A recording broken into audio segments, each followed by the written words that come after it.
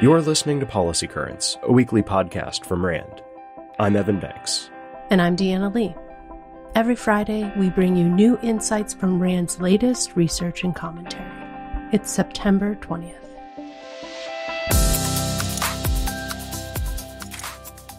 Across Lebanon on Tuesday, thousands of pagers used by members of the Iran-backed terrorist group Hezbollah exploded simultaneously. This was followed by a second wave of explosions involving walkie-talkies. The attacks killed at least 37 people and wounded thousands of others. Israel has not claimed responsibility, but is widely believed to be behind the sabotage devices. And on Friday, just before we began recording, Israel's military announced it had struck Beirut for the first time since July, reportedly targeting a senior Hezbollah commander. And Hezbollah now appears to be responding by launching rockets into northern Israel. RAND's Raphael Cohen discussed the exploding wireless devices earlier this week before the exchanges today along the Lebanese-Israeli border. On a purely technical and tactical level, this is a pretty stunning level of sophistication, Cohen said of the blasts. From a military operations standpoint, he continued, it's hard to see how you could do much better than having Hezbollah pagers blowing up in Hezbollah operatives' hands. Violence between Israel and Hezbollah has increased in recent months.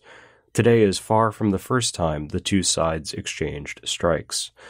Cohen said that Israel likely doesn't see the status quo as sustainable, so this week's attacks using devices are likely an attempt to get Hezbollah to back down. It's unclear whether this will work, and all eyes are on how Hezbollah's response will continue to unfold. The group's leadership doesn't want to look weak, Cohen said, but it also doesn't want an all-out war. Cohen noted that even if Hezbollah were to respond militarily, as it now seems to be doing, the two sides could seek to tamp down the risk of escalation through back-channel negotiations. 1 in 6 K-12 teachers works in a school district that has been touched by gun violence in recent years. To prepare for school shootings and other acts of violence, many schools have implemented active shooter and lockdown drills. What do educators think about these exercises, and about school safety in general? The results of a new RAND survey provide some insights. Teachers are split on whether participation in drills makes them feel more prepared to respond to active shooter incidents. Slightly less than half said that drills make them feel more prepared, and half perceive drills as having no impact on preparedness. A slight majority of teachers, 54%, reported that drills make students feel more prepared to respond to active shooter incidents. 69% of teachers said that participating in active shooter drills has no impact on their perception of safety at school. And only 1/5 said that drills make them feel safer. In the 2023-2024 school year, a greater share of female teachers than male teachers, 27% versus 14% respectively, reported fear of being harmed or attacked at school. In the previous year, female teachers were no more likely than male teachers to report such fears.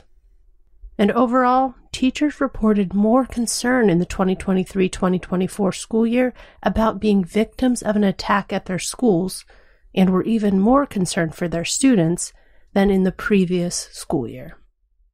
So, while safety drills do not appear to be lowering teachers' perceptions of preparedness, drills are also not raising these perceptions as much as one might expect, given their frequency and ubiquity. Further, many teachers don't believe these drills are improving safety at school. This suggests that more work is needed to understand the impact of drills on staff and students, and what schools can do to better support their well-being. In 1969, a series of missteps and miscommunications led China and the Soviet Union to the precipice of nuclear war. According to a recent RAND paper, this crisis offers key lessons for today's U.S. military planners, particularly related to growing concerns that a conflict could break out in the Taiwan Strait. as decision-makers in Washington consider how a hypothetical war between the United States and China might unfold, they will need to account for the same confusion that brought China and the Soviet Union to the brink more than 50 years ago. In other words, they should remember that leaders may not know how their actions will be received by the other side. In fact, history holds many examples when one side did not receive the actions of the other as intended. That's why the United States, quote, needs a clear vision of how it can win a war with China without catastrophic escalation, says RAND's Jacob Heim, lead author of the paper. The best option may be denying China any prospect of victory from the very start of a conflict. And although this approach faces severe and growing challenges, the U.S. still has some key advantages. Its submarines and long-range missiles, for example, could make an invasion of Taiwan prohibitively dangerous for China. Whatever the vision for victory is, America needs to immediately start investing in the capabilities necessary to make that vision successful. Since they will be the senior leaders of tomorrow, young officers especially need to think through their options if deterrence and diplomacy ever fail and the United States and China go to war. This will be a new experience for most. The U.S. has not had to seriously consider theories of victory against a nuclear-armed adversary for several decades now.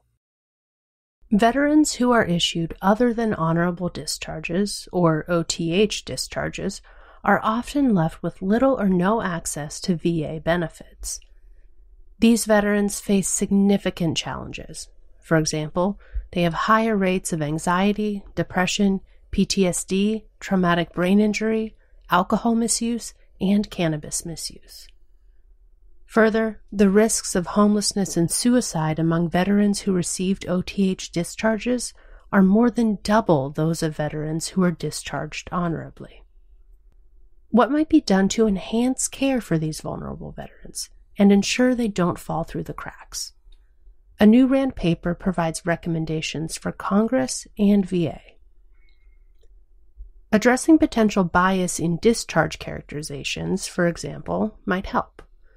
Commanders have discretion in assigning OTH discharges, so it's possible that this approach is driving disparities in discharge characterization among units in the same service, service branches, and racial or ethnic groups. To minimize this, the Pentagon could provide more guidance or criteria to help determine how service members are discharged. For instance, there could be a list of specific circumstances in which OTH discharges are warranted, which would prompt commanders to document their rationales if they depart from this guidance. This could help standardize the assignment of discharges across the services. Our researchers also encourage having a panel, counselor, or reviewer examine the paperwork for a service member who receives an OTH discharge. This would help ensure that the information is accurate.